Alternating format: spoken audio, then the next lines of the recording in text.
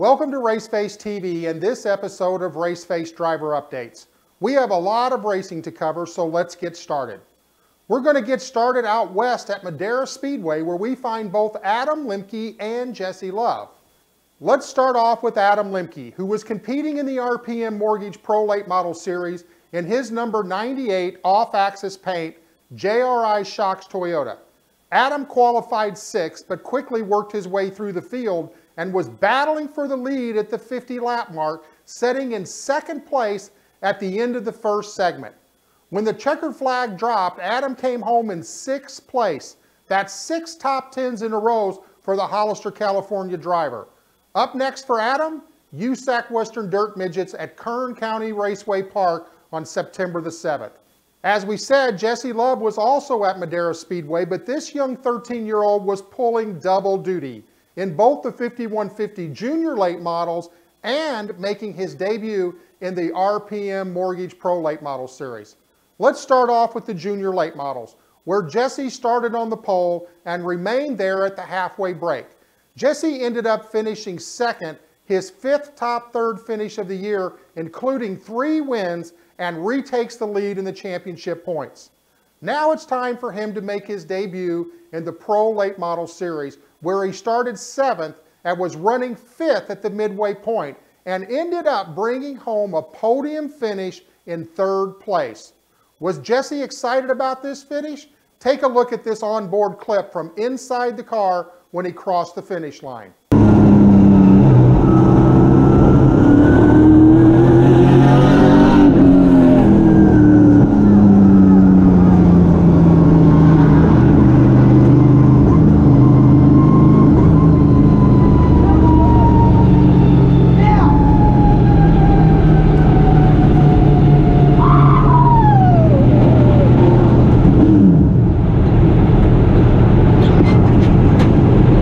Well, actions speak louder than words. Jesse became the youngest driver ever to stand on the podium in the RPM Mortgage Pro Series.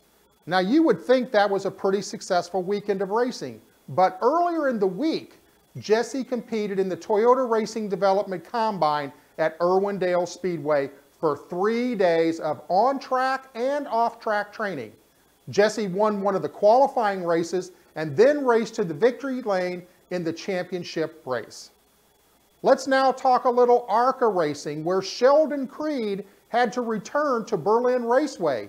The series was there on July 21st, but strong storms in the area prohibited the start of that race, and it was rescheduled for August the 25th. However, the field was set from practice times from that July weekend. Sheldon started 2nd and took the lead on lap 18 and led till lap 80. The car started to get tight and the cautions flew frequently, and he ended up finishing in 6th place. Sheldon holds a 220-point lead in the championship heading into the last 4 races of the season. This weekend, the ARCA cars will be back on the dirt at the DuQuoin State Fairgrounds 1-mile oval in DuQuoin, Illinois. That race will be televised live on MAV TV Monday at 6 p.m. Eastern Time. We now go to the Midwest, where we find 3 of our Raceface drivers, Anthony Alfredo, Ryan Vargas, and Sam Mayer, all competing in the NASCAR K&N Pro Series East versus West Showdown at Gateway Motorsports Park in Madison, Illinois, just outside of St. Louis, Missouri. Teams showed up on Thursday for an open day of testing that turned out to be very valuable, because on Friday, practice was limited and qualifying was canceled due to rain. Starting positions were set by Friday's practice speeds. The race only saw 3 caution flags for a total of 14 laps. So outside of the 2 scheduled breaks, the teams had few opportunities to make adjustments. Ryan Vargas started 2nd and finished 13th. Anthony Alfredo started 9th and finished 9th, and Sam Mayer started 8th and finished in 11th. Up next for the NASCAR K&N Pro Series East drivers is a return to New Hampshire Speedway on September the 22nd. Now, Sam Mayer jumped on a plane from St. Louis and headed back east to run the Cars Tour Series at Wake County Speedway on Saturday in his number 9 Junior Motorsports late model, where he started 10th and battled hard to take the lead with 49 laps to go, then held off some of the top late model drivers in the country to take his first win in the Cars Tour Series. Let's watch the last restart. It's an all Junior Motorsports front row. Here comes Lee Pulliam. Sam Mayer slams the door in his face. Lane Riggs now up to third as Barry's been shuffled back to fourth. White flag in the air. We will race back to the checker. Sam Mayer pulls away from Pulliam by a car length and a half. He drives into turn 3 straight, and Sam Mayer is going to win his first Cars Response Energy Tour race here at the Wake County Speedway, outwitting and outlasting Lee Pulliam. Now that's some serious driving from the young 15-year-old. Matter of fact, that's impressive no matter how old you are. Up next for Sam, NASCAR Whelen All-American Series from Hickory Motor Speedway on September 1st. Let's now get a quick update on our Race Face Next drivers. Bryce Bezanson was at Deming Speedway in his mini sprint where he finished second in his heat. In the A main, Bryce was running third with 4 laps to go when a car spun in front of him and he had to stop to avoid contact. The rules state if you stop, you have to start at the tail end of the field, restarting him in 20th. In just 4 laps, he raced his way back to a 9th place finish. This young driver is getting better every time he takes the track. He will be back at Deming Speedway on September the 7th.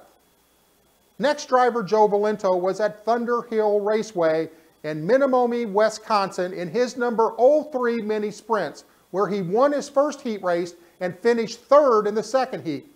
Joe started second in the A main and stayed there, and with only 4 laps to go, had a serious vibration in the right front and had to pull off track, resulting in a DNF.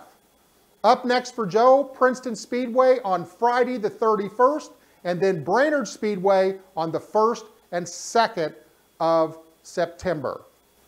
Next driver, Joey East, was at Madera Speedway for his debut in the 5150 Energy Drink Junior Late Model Series. Joey is driving the second car for Nate Clower Motorsports and a teammate with Jesse Love. Joey qualified 4th and crossed the finish line in 5th place. Very impressive for his first race. Up next for Joey, USAC Western Dirt Midgets at Kern County Raceway Park on September the 7th. I want to give a quick shout out to next driver, Justice Sokol. He clinched the 2018 USAC Quarter Midget National Pavement Championship in the Heavy World Formula Mod class. Great job and congratulations. Well, that's it for this week's driver updates. Make sure to catch up on any shows that you missed at raceface.tv on demand. Remember that we offer Dale Jr. Download from Dirty Mo Media and the Stock Car Show from Race Chaser Media. Please make sure to like our Facebook page at facebook.com/RaceFaceTV. I want to thank all of our fans for helping us reach 12,000 likes. You guys are awesome. As always, we encourage you to support local racing in your communities, and we'll see you back here next week with more driver updates from your favorite Race Face drivers.